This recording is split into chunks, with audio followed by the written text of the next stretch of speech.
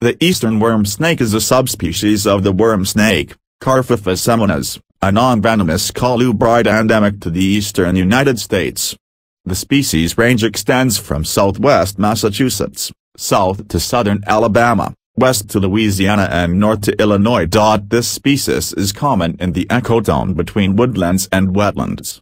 It may also be found in grasslands adjacent to woodlands. Though this snake can be abundant in parts of its range, it is rarely seen because of its fossorial lifestyle.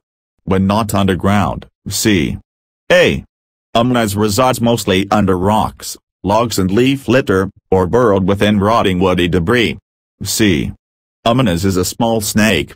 Adults are 19 to 28 centimeters, 7.5 to 11.0 in total length, with a record length of 34 centimeters, 13 in. The 13 rows of dorsal scales are smooth and glossy. It has 5 upper labials and 1 postocular scale. c.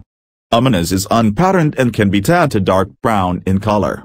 It has pinkish ventral pigmentation which extends onto dorsal scale rows 1 to 2.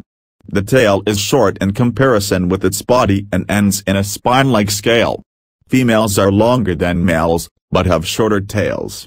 The head is small, conical and no wider than the neck. The eyes are reduced and black. c.